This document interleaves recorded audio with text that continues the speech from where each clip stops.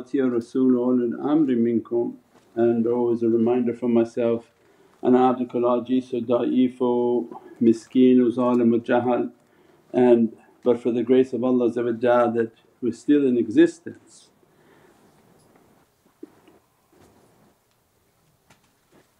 Alhamdulillah that the 15th of Shaban and the spiritual new year, which Allah writes and corrects and rewrites the destiny of creation and mankind, jinni wa ins, and He can write and blot out and correct whatever Allah wants.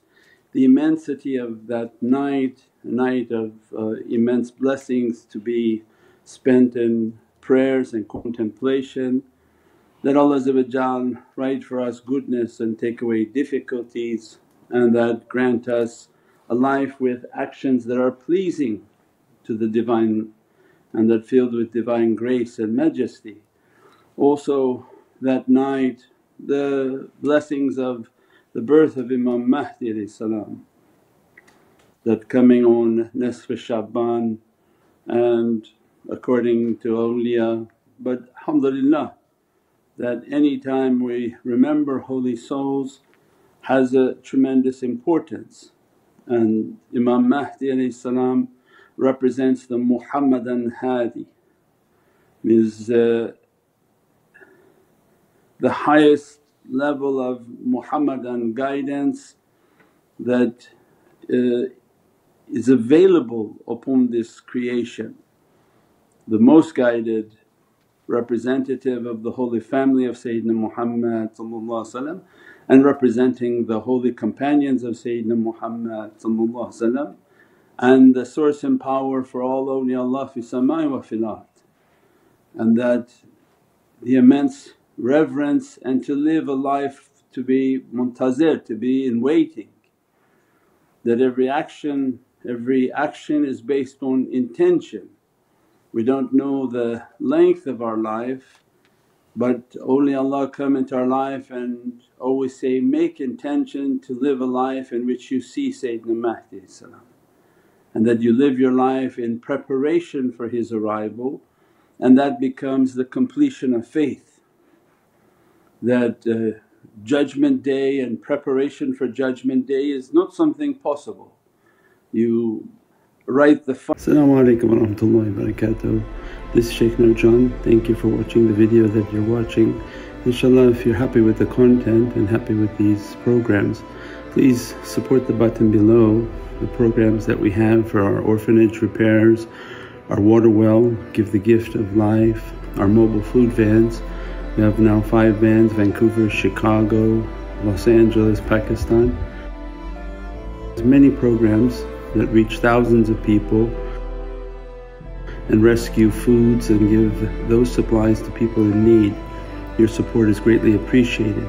Also, be so kind as to leave loving comments and please share the stream. Every bit counts. As-salamu alaykum wa rahmatullahi wa barakatuh. Final chapter of your life before you set out to make your book.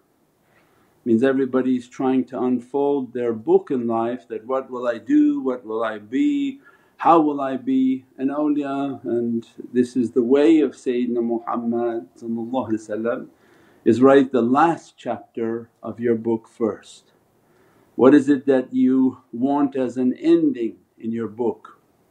That you want faith, you want divine satisfaction, you want to reach to the realities, the highest of realities, to have the best of character, to have an immense vessel of divine love which requires immense discipline and immense grace.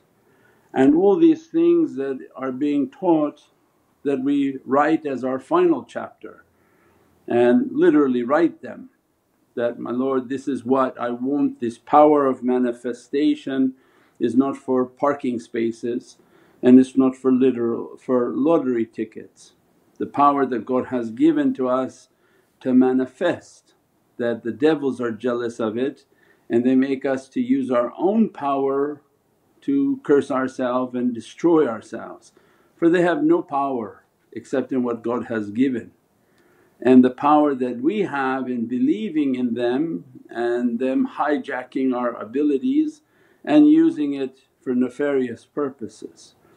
But in this way of reality is to write my final chapter, that this is what I destined for my life, my Lord, this is what I'm hoping that you grant me a means towards this. And you write each thing, I want this level of faith, I want this level of love for the reality, I want this character, and all of these realities. And awliya come into our life and say, make sure that within that chapter is that you want to be in service to Sayyidina Mahdi salam. You want to see that Muhammadan guide that comes and a saviour in humanity, that he's not Sayyidina Isa salam, these are different personalities. And that I want to be in the time of Sayyidina Mahdi salam, I want to be of service to Sayyidina Mahdi salam, and I want to live my life so that I would be chosen in that reality. And that gives us an ability to prepare. So people hoping that they'll prepare for Judgment Day, no, Prophet gave to us that prepare for the Armageddon, prepare for Qiyamah, prepare for difficulties. That's a real life preparation of faith. That just to say, okay, I hope the end is good and I'll somehow get to there, that's not the diligence that people of faith should have. They should be very diligent, writing exactly what they want, how they're going to achieve that goal. It's the greatest goal that we can imagine. People want goals for colleges and schools and life, but this encompasses all our life. For if you write the final chapter, you'll know who you should be choosing as a spouse. You know what type of work you should be doing because you saw your final chapter. You'll know that if you choose this, there's no way you'll get to that chapter, and if you choose this, there'll be no way that you can get to that chapter. So it means that final chapter will control the course of our entire book and lays the foundation of that direction. And for Sayyidina Mahdi its immense importance that, my Lord, let me to be from those helpers and supporters in which I give my life to that support and to be of service to Sayyidina Mahdi. And then our life is then living a way of how am I going to achieve that? I'm going to find those that love Sayyidina Mahdi. And the true love for Sayyidina Mahdi is the love for the entire nation, not the love of one specific group and then they curse another group.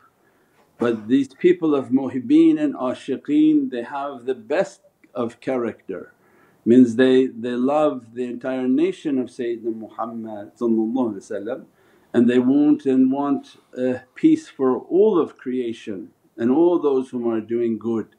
As a result, we've described many times before, the people whom accompany and to reach to the reality of Sayyidina Mahdi are the people of muhabbat, a divine love and divine grace, in which their characteristics and the softness of their character, the subtleness of their heart and the frequency of their heart is such that lends them to be very soft, very subtle, they're lateef.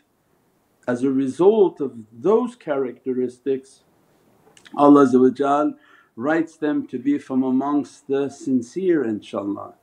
And that lends immense grace to our life that, Ya Rabbi, I want to be from that reality. When you make that intention, inshaAllah Allah then write us the ajr and the actions that will take us to that course. Means the reason you write them and every day look at your final chapter in life, that every day, my Lord, that provide a means in which for me to reach my chapter.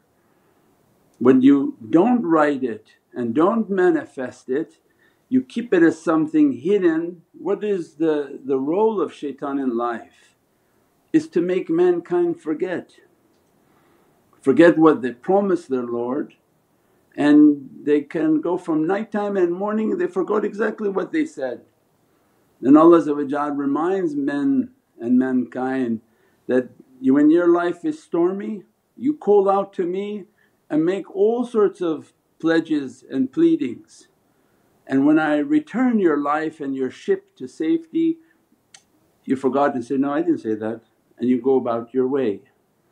But when we write our life and what we want and what we're expecting of these good characteristics, and we look at that final chapter like post-it notes or writing it somewhere for us to review on a daily basis, then we pray for our Lord, grant me a means in which to achieve that reality. That inspire my heart to be of service, inspire my heart to be generous, inspire my being to have a kindness to all your creation, and to be alert, to be meditating, contemplating, which is a great struggle in reaching realities. This is not the way of people whom they basically can go into the wilderness and meditate and think that they'll achieve peace because they just said they're going to achieve peace. The greatest peace is the greatest fight against oneself. The jihadul akbar that Prophet described, the greatest fight means greater than fighting outside is the fight inside. So it's what they call an oxymoron, that you're saying peace but the only way to achieve peace is a great fight. Means the fight with oneself to come against desires, to come against what's easy, to come against everything that the body wants to inflict upon the self is a tremendous fight, a tremendous battle. If somebody says something to you, to stay quiet. If somebody shows a bad characteristic, to give a softness. And the greatest example of what God wants from us is nature. And we've said this many times. So Allah saying, look, you're not extraordinary. If you look to my nature, they serve me completely. If you can mimic just a portion of the natural world, nature, you would have achieved sainthood. So you go to a tree, a fruit tree, you hit the tree, it gives you fruit. It doesn't have a branch that comes down and hit you in the head. You take special woods and fragrances, the agar wood, and you burn them, you chop them. That tree has zikr, that tree has a life, that tree has everything. But it serves the Divine, and when God's servants come and begin to burn the branches of that tree, it releases a fragrance. And all the beatific flowers that God has created that all have a praising and divine praise, that they sing in all different tunes to the Divinely Presence by the grace of the sun that dresses them. If you take many of those flowers, begin to crush them, they release a tremendous oil and fragrance for humanity. So everything in nature is of service and shows exactly the service that God is talking about. So we don't have to make it up and we don't have to say, no that's not the way it's supposed to be. It's the natural religion. Islam is a natural religion. Sharia is the natural religion of Allah, the natural laws of Allah. What they do now is unnatural and imposing unnatural rules upon humanity that even the mind cannot grasp it. So that's unnatural. But everything that Allah wants for us, everything that Prophet brought for us is all around us as a symbol in nature. And that's why Allah says, I'll show you upon the horizon, and that I'll show you within yourself. When people don't understand that, well, how should I be and what should my demeanour be? Copy nature.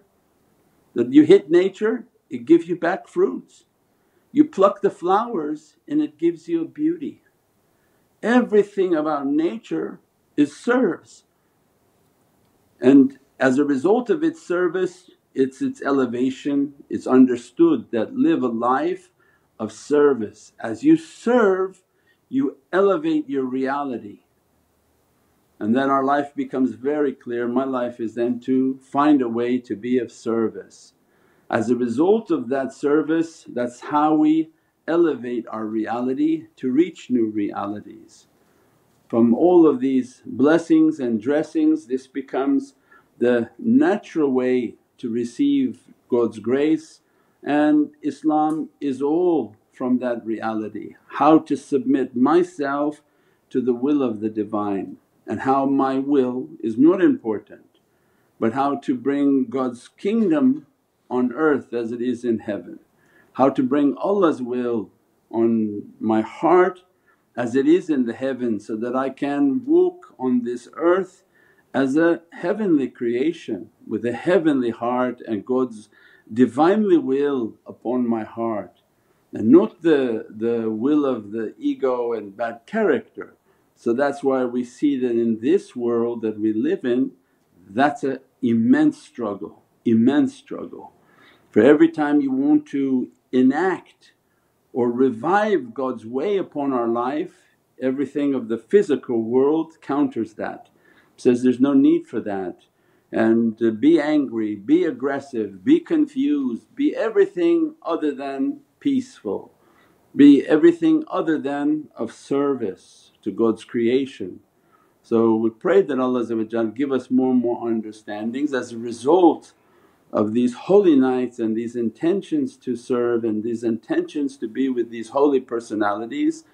We pray that Allah give us a means in which to achieve that, and how daily our life is to look at how am I going closer to my goal, or the choices I'm making take me further from my goal.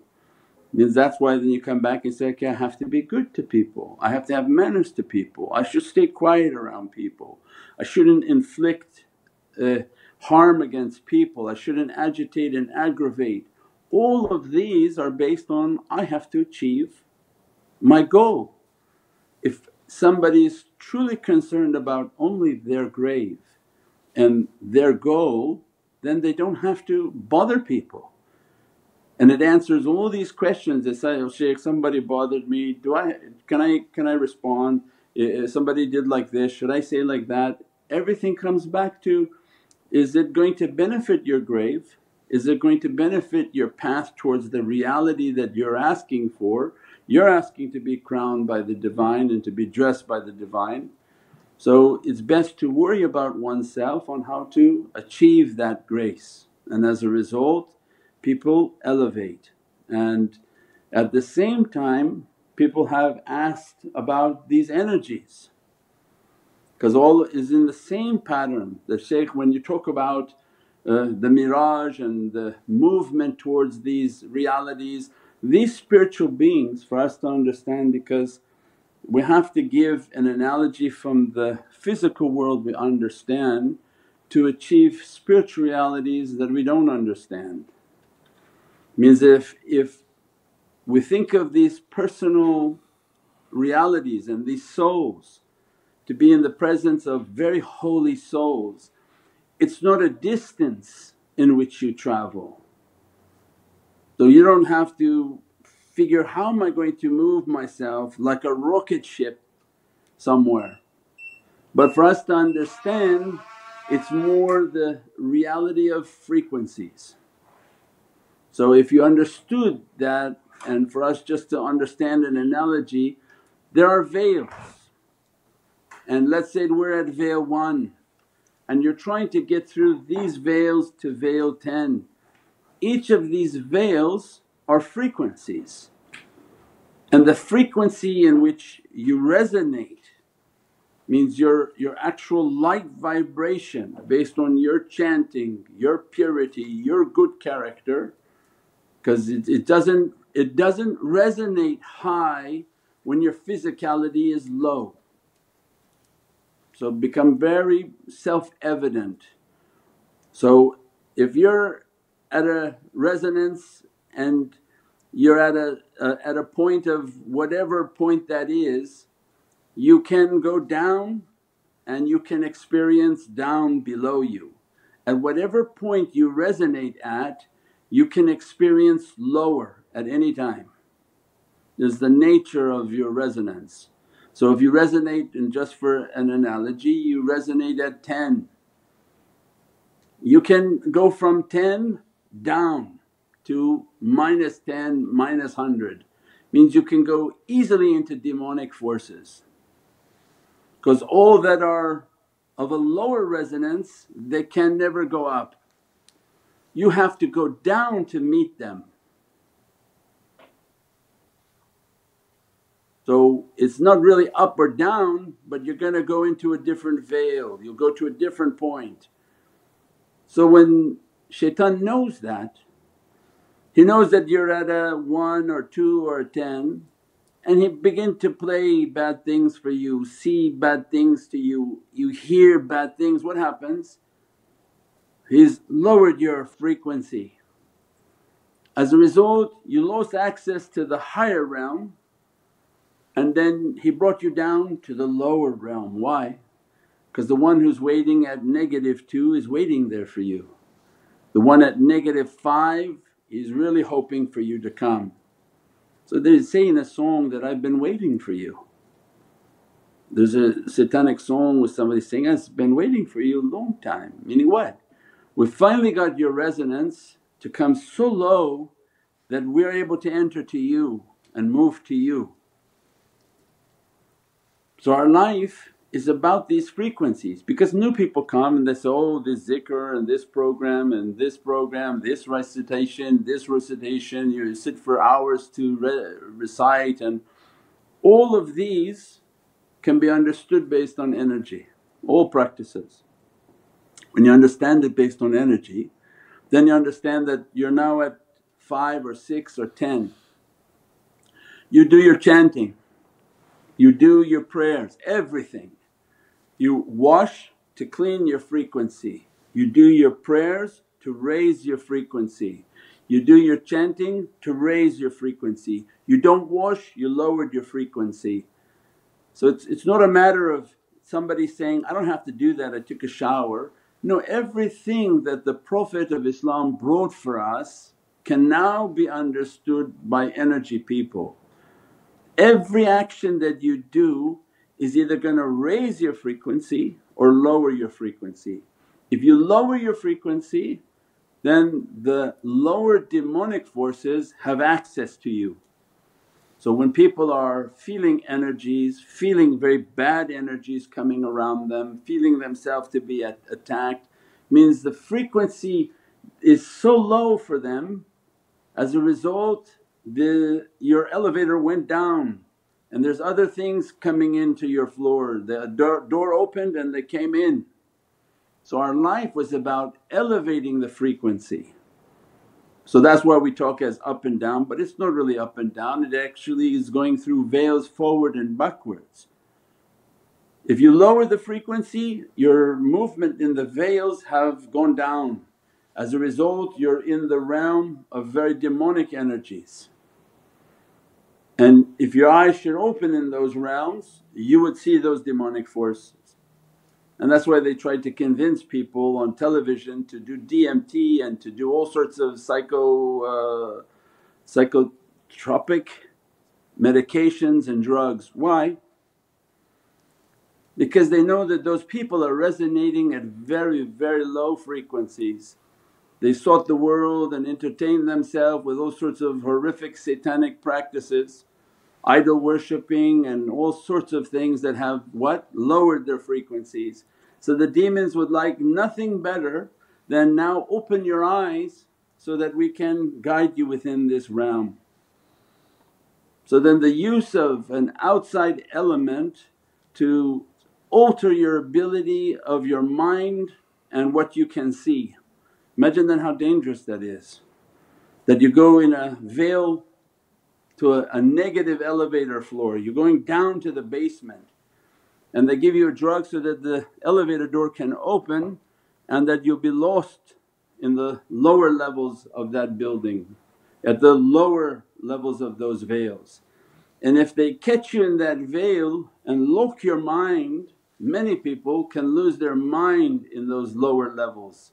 And the danger of doing those things and the danger of how people are experimenting with these horrific sort of satanic understandings, and they deem them to be good. They say, oh no, this is a spiritual experience, it's a demonic experience.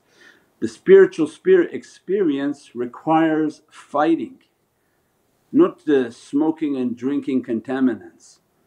That's a demonic. Anything that comes free and cheap and looks like mud water, it's demonic.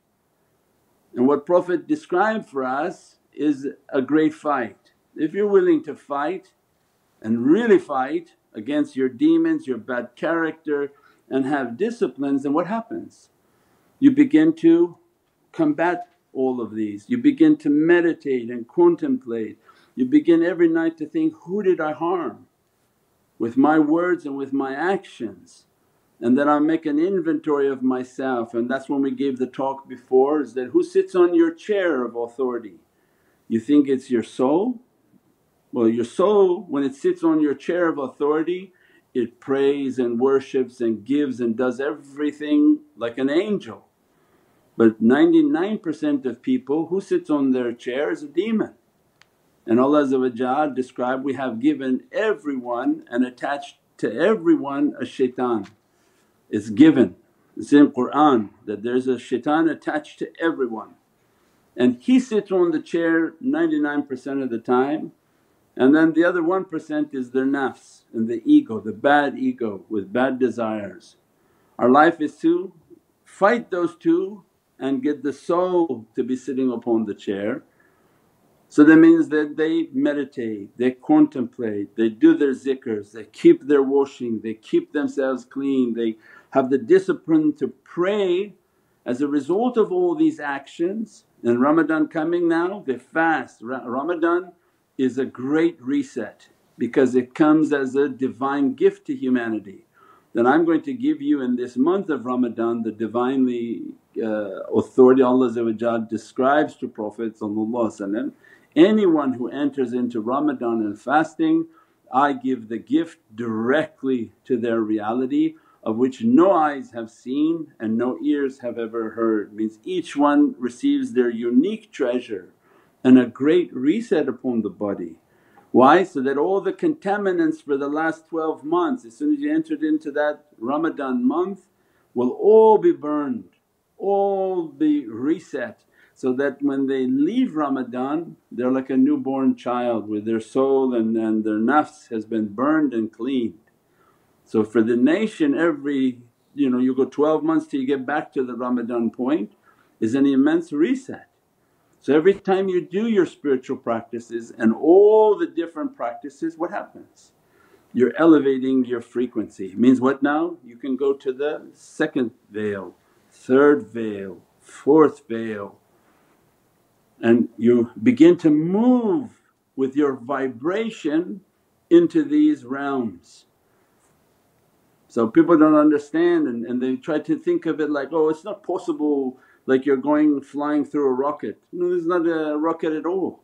It's just the vibration in which you resonate, you're going through these parda and veils, and they see them like in thousands. And because of the frequency in which you resonate, you move through many of these veils, and as you move through them you begin to have access to the higher realms of creation, and that's what's important. So when they're teaching you, do all these practices, do all these meditations, do all these energy practices, connect with the shaykh, make your muraqabah. Why? So that they can train you that you're building your energy frequency, now let us train you on how to observe within these realms. But you need a guide, right? Because you don't know, did you go into what realm and did you really think your action was good? And maybe they took you to a lower basement level. So people who do self-help or they do their self thing and they have a spirit guide and not a physical guide, they don't know if they took their elevator to the basement floor, because the shaitan played with them. And spirits play with people and they have inappropriate acts, inappropriate character, inappropriate disciplines. How could your body be doing inappropriate things but you think you sent your soul into higher frequencies? No. I mean the logic has to match. The body has to be cleaned, the actions of the body have to be cleaned as a result of their spiritual practices and their physical practices of their body and their discipline. They're able to move into the higher frequencies and the higher veils. In those veils are the personalities of these very high level souls. At that time they sit upon amongst them, they be dressed from them, they have their teaching and their associations amongst these. And as they spiritually increase, now they have access to more and more of these veils and frequencies and different associations. Because each of those associations are being held at different frequencies. So now if you're from 10 you're at 500. What is that? At 500 what happens to you? Means you can go all the way up to the 500 for example, and everything within that realm and everything below that realm. Because as much as you go up you have access to all the veils. But the one who only goes up to 10 can only go to the floor of that level, they can't go above that. They can't imagine that, they have no understanding from that. So if that makes sense inshaAllah, because people want to think if it's up and you're going to have to move to somewhere. No, it's just the vibration in which you're vibrating as a result of the purity of the physicality, purity of the soul and the connection with these awliya. Your vibration takes you into many pardas, and as a result from where you were to where you've gone, all those maqams are accessible, all those knowledges and personalities at these different level are accessible. All the way to Waritha al-Muhammadiyya means into the presence of Sayyidina Muhammad, in which encompasses all the knowledges and all the veils. And then from within that up to Prophet how much he wants to dress upon the servants. So our life is to elevate, and shaitan's purpose is to bring the vibration of humanity down. And when the vibration comes down, what happens? They inflict upon themselves badness, they ingest upon themselves badness, they write upon themselves badness. So you see a direct correlation between the vibration of their soul and what's happening to their physicality. So you know the two are locked, right?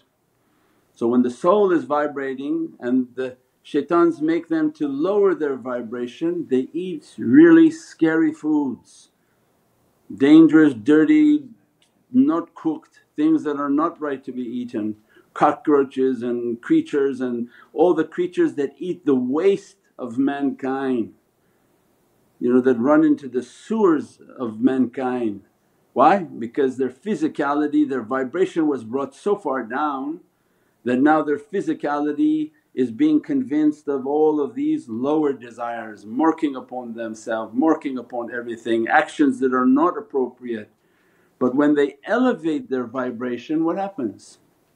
They begin to change what they eat, how they eat, what they drink, how clean they are, how pure they are, how they fragrance themselves, so that they imitate the reality of their soul by elevating and elevating. We pray that Allah give us more and more understanding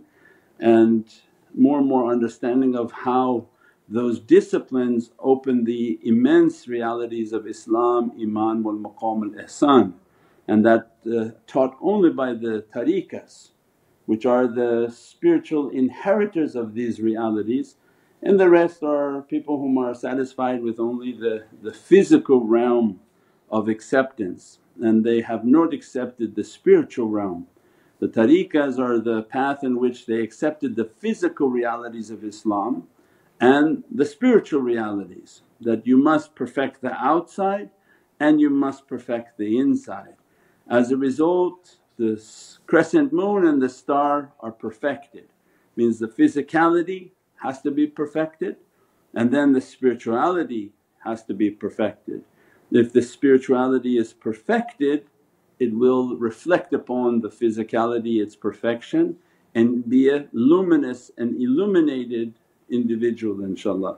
Subhana rabbika rabbil izzati amma yasifoon wassalamun al mursaleen walhamdulillahi rabbil alameen bi hurmati Muhammad al Mustafa wa basiri Surat al Fatiha. As-salamu alaykum wa rahmatullahi wa barakatuh. This is Shaykh Nurjan. Thank you for watching the video that you're watching. InshaAllah, if you're happy with the content and happy with these programs, please support the button below, the programs that we have for our orphanage repairs, our water well, Give the Gift of Life, our mobile food vans. We have now 5 vans: Vancouver, Chicago, Los Angeles, Pakistan. There's many programs that reach thousands of people and rescue foods and give those supplies to people in need. Your support is greatly appreciated. Also, be so kind as to leave loving comments and please share the stream. Every bit counts. As-salamu alaykum wa rahmatullahi wa barakatuh.